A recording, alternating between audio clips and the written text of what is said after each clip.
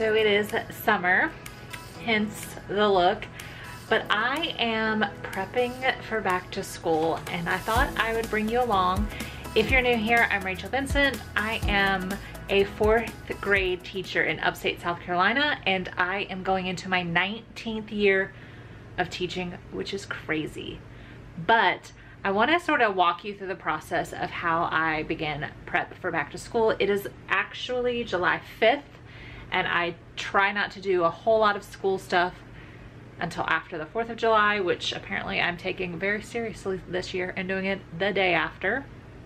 But step one for me is to sort of get my ideas out and visualize what I want in my classroom. So let me take you over to the computer. So I am just working in PowerPoint. I find it easier to manipulate images and shapes and things like that. This is actually my setup from last year, except for this. I've already started playing with it a little bit. So basically what I do is I take different pictures of my classroom. I mean, you can see here that it's from the last May. So I was going to actually take new pictures, but as you know, on the last day I fell, so I didn't get any pictures done. So this was my setup pretty much from last year. If you saw any of my classroom setups or my classroom tour, you see how these are similar to how I set it up last year. So I've just started playing with some things, which is why you can kind of see. So I just add in shapes, and this is just a screenshot of something else from another picture that I took, or text box of what I want it to say. I try to make it, I mean, it's not like perfect, but you get the idea. So like here you can see I found an image on the internet because I want my globe and my little lion up there. Here I have posters that were not going to be there, so I just took a screenshot of a cabinet and covered it up just so I can sort of visually see what I'm doing. So that's kind of what I'm doing here. This 7 Habits display is normally on this wall, and because I had to take everything off the walls, they're painting this year, I decided I want to move this display because I'm going to have a taller bookshelf there, and I want it to go there. I tried to put it there and it just wasn't working for me, so I just created the shapes. This filing cabinet won't be there, that won't be there. I could probably take a screenshot. I mean, this is back when we had plexiglass, so it's a hot mess is really what it is. But what this does is begin to help me figure out, okay, what do I need for each wall? What can I go ahead and create on the computer, print and laminate, so when it is time for a classroom setup, I am ready to go. So I also use this to sort of plan out a bulletin board. This is what I originally started with, and then I copied it and pasted it onto this. I got this idea from Maylene Call from Mrs. Call's Camper. She has a whole video giving lots of detail of how to do this for yourself. So I will link that down below in the comments so you can go check out her tutorial, because that's what I watched to figure out how to do this. But it really is just a matter of making shapes and adding colors. Like these are just triangles. I just color matched it to the wall, found some images from the internet, and making it work. All right, I'm working on this area here. I have a brown bookshelf that will be moved over there, and I'm getting one of those Trofast systems from IKEA. And I searched online for an image, and all the images are angled, and so I just created one with boxes, and then I covered up what was on the wall back here with just some wall colored boxes as well. So I wanted to show you because I am been thinking about getting some sort of tapestry to hang up in my room, and I'm not really sure which one I want to go with. So this is where my students are going to have their book boxes stored, and then this is going to be student supplies. So I thought about like maybe a reading one would look good up there. So I just Googled, oh, bad glare, reading tapestries, and I found this one. And so all I'm going to do is copy the image, and then I'm going to, oops, I don't want to paste it. So it has this white background that I don't really want. So you just go up to picture format and then click remove background. And you can see it kind of takes some of this out. So I can try. It's not very intuitive to keep, I mean, I'm gonna try to tell PowerPoint that I want these areas. Sometimes it works, sometimes it doesn't. So it worked in that case, and then I'll do it over here. There is a website called like Remove Background or something. I could do it in Canva. It also allows you to do it. But I don't want to go through all that steps, just for like basically an idea. So I got most of them. So I'm just going to shrink that down.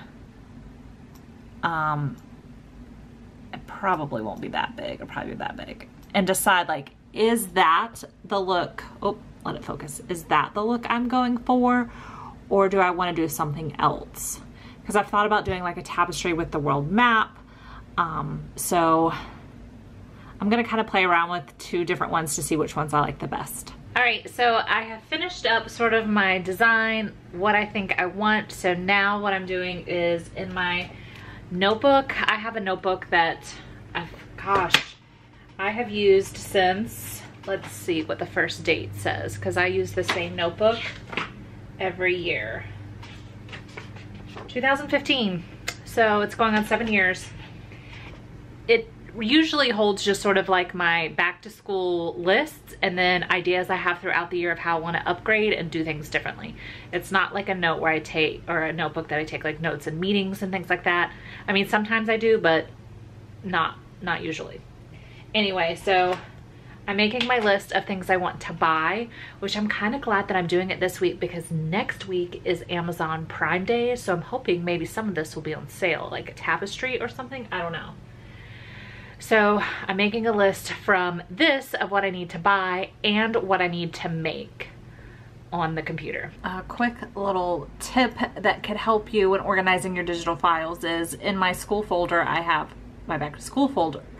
And then I create a folder for each school year so that I know what resources I used last year.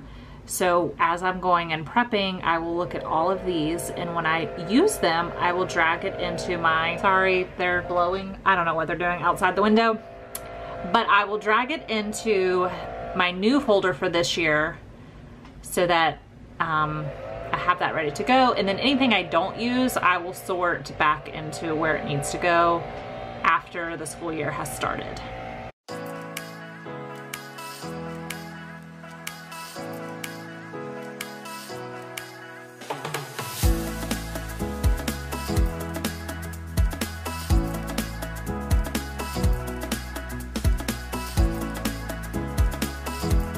So it's only been a couple seconds for you, but it's been a whole week for me since working on some back to school prep. So last week I did all the computer work, and then this week, as you can hear, I am printing, cutting, and laminating. So I have already printed out all of this. The majority of this is for classroom setup. It's either going on my wall or there's several like labels I'm gonna put on some storage boxes in my cabinets. And then currently I am printing the cover page for Meet the Teacher. And then I'm gonna go ahead and print my contact cards so that those can be done. I'm kind of in a printing, cutting session. I'll show you. I have my paper cutter set up here so I can cut the things with straight lines. And then this is just pages that did not print correctly. And then I have my favorite scissors that I like to use when I am cutting things out because they're spring-loaded, so they do not hurt your thumb when cutting. And then I have my laminator heating up, my laminating pages. So I'm gonna get some of this done today, or now. Some of it I'm gonna work on while I am watching TV tonight. But I also wanted to show you this. So I am making letters for my wall, and I printed them on black cardstock. So I just, in PowerPoint, put one letter per page, And then I just did a black outline because I want my letters black, and then printed on black, so I'm saving ink. So the only ink is the outline, but you can see when you print it out, you can still see it on the black paper, and it saves you ink.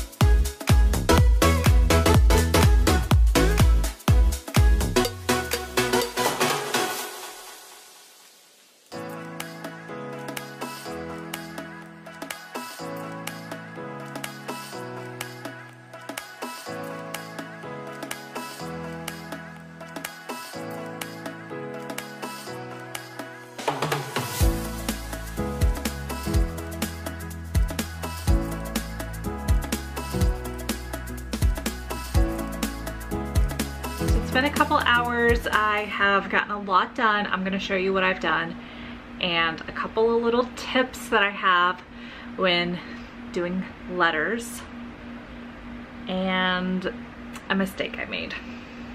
Not happy about it. It's going to make my life harder, but whatever. Alright, so here we are. I printed off the cover for my parent packets. This is from Miss West Best on TP. I just like her whole packet. And then, so I printed those. I do it in color. It's one of the few things I do in color for parents. Normally I print like on colored paper, but with HP Instant Ink, it just makes it a lot easier. I also printed off my contact cards. I also do these in color. I think these are the only two things I really do in color as far as what goes to my parents. These are in my Meet the Teacher pack on TPT. I'll link all of this below. The rest of the stuff, well, these I do have, so I'll link all of this below. Everything else I just made. So these are actually time stamps, or time in 5-minute increments for my schedule. The ones I currently have the time and the, hold on. So the ones I currently have in my classroom kind of look like this. But it's honestly just too far away for some of my students. So I wanted to go with a bigger one. And then there's also the clock. So all of this is in my like visual time schedule. But I decided to go with this option even though you have all three in your pack. And I basically did all of them from 6:55 until 2:20. We get out of school at 2:15. I did print this one, but I'm not going to cut those because I don't think I need them. All right, so the rest, like I said, I just sort of created. These are different labels for my Sterilite bins in my storage cabinets. So I have like the skinny ones. I have I don't know. They're just different sizes. I took measurements and made those. I'm not laminating them because they're going to go in my cabinet. And then let's see. I did my 7 Habits for a Leader in Me school. So I did the habits. We had to take everything off our wall for them to paint over the summer. So I was like, well, I might as well fix them because this part was in a cursive font and my students couldn't read it. So I just redid those. So we'd have that. Then I cut out my letters in the white letters. This is going on the front. It says language. And I just wanted to show you this trick. My background is black. So instead of trying to cut out the middle, I just took a Sharpie, I don't know if you can see, and just colored in the middle. And I did that on, I use the same font on my goals letters on my bulletin board, and did that with the A, and I think I cut out the O because it's bigger, but you couldn't even tell. So I went with that. And then, let's see, The other thing I did was I started cutting out my black letters. And so this is just my last name, and I already have the miss, and I'm gonna put that over by my area. But I showed you guys how you can print on black paper and you have the lines, but don't make this mistake. If you laminate before, I was trying to save myself a step. Instead of cut, laminate, cut, I just wanted to laminate, cut. It's really hard to see that line with the reflection. So I would cut, laminate, cut. So now that's why I haven't cut these out, because they're just, it's harder to see. So that's gonna be a sitting in front of the TV type of task. But I did also, whoops, want to show you this hack. So this is going up on my wall, and so instead of trying to bend it and cut out, I just cut straight through, because when it's up on the wall, you can barely tell that it's been cut. So like if you're up close, yes, you can see the cut. I'll even put it on a different background. I mean, yes, but if far away, you can't tell. I apologize for this bad lighting. It decided to storm outside. But my last thing, I just kind of put everything in little baggies just so I don't have pieces floating all around. And then if I want to make sure, like these are kind of flimsy, so I don't want these to bend, so I'll probably put them in here. And actually I probably won't put that, but I'll put all of this stuff in my book bag so that I am ready to go in, I think 2 weeks is when I'm gonna head back into my classroom to start setting up, because all of this is class setup, and then I still have to tackle these. Oh, not looking forward to that. Well, that wraps up this portion of back to school prep. Most of everything else besides cutting those letters out will just be working on my slideshows and first week lesson plans, which I do actually plan on sharing with you guys. That probably won't happen till sometime in August that video will be out, because I'll kind of work on it a little bit, so it won't be ready before then. But video coming out soon about how to set up your classroom efficiently so that you can get it done quickly, kind of like what I'm doing, where you're doing some prep ahead of time and you just kind of do a couple extra steps to make sure you are ready to go. And then I think I'm gonna do a back to school haul, some things that I have actually just started purchasing. Got a couple books, a couple of things. I'm going to the teacher's supply store this weekend to get some border, just to kind of show you what I'm doing. And then classroom setup vlogs are coming very soon. So make sure you have subscribed, make sure the bell notification's on so you see when those videos go. And if you enjoyed behind the scenes of back to school prep, give this video a like and I will make more videos like this. I hope you guys have a great day.